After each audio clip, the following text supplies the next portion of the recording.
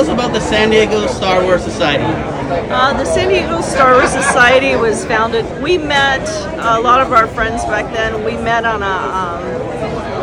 like a chat room, an AOL chat room, and we just thought that Star Wars was coming out about that time, and we just decided to get our friends and to start a Star Wars club because we're all interested. And after that 16 years of no Star Wars coming, we were all excited to start Star Wars. So we met for the first time in a downtown building, and that's when it started. And we started going to movies together. Then we started doing our charitable endeavors. We do a lot of support on different charities. We come here to con.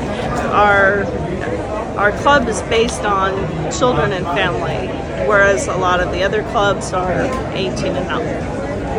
Just tell us how people get more involved in the San Diego Star Wars Society. It's a lot of fun for us and for the children.